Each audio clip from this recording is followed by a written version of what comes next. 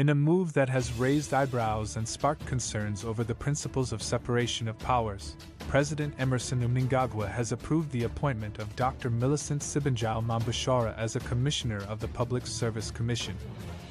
This decision, outlined in terms of Section 2021B of the Constitution of Zimbabwe, as read with Section 320, has ignited debates on potential conflicts of interest.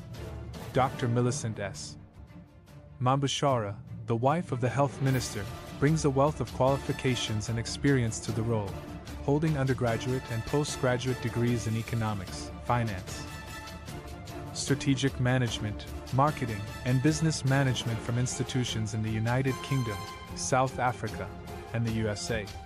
Her extensive background spans various sectors in Zimbabwe, including information, banking, bank supervision, agriculture, and public administration and management. Her involvement as a chairperson and board member in various state-owned enterprises and parastatals, as well as her roles in the Zimbabwe Media Commission and the Prisons and Correctional Service Commission, has been highlighted. Critics argue that this breadth of experience still raises concerns about potential conflicts of interest, particularly given her close association with the Health Minister. While the announcement emphasizes Dr. Mambashara's knowledge and diverse experience, questions loom over the implications of appointing a person with familial ties to a key government official. The move has ignited discussions about the need to uphold the principles of separation of powers, a cornerstone of democratic governance.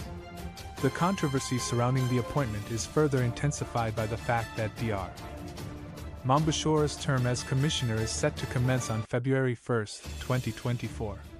This swift transition has left little room for public scrutiny and has heightened suspicions about the transparency of the selection process.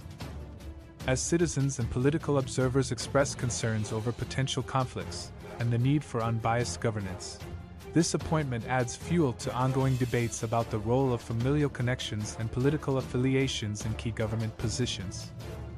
The decision has sparked a call for transparency and accountability in the appointment process, as many hope for clarity regarding the rationale behind Dr. Mambashara's swift elevation to the Public Service Commission.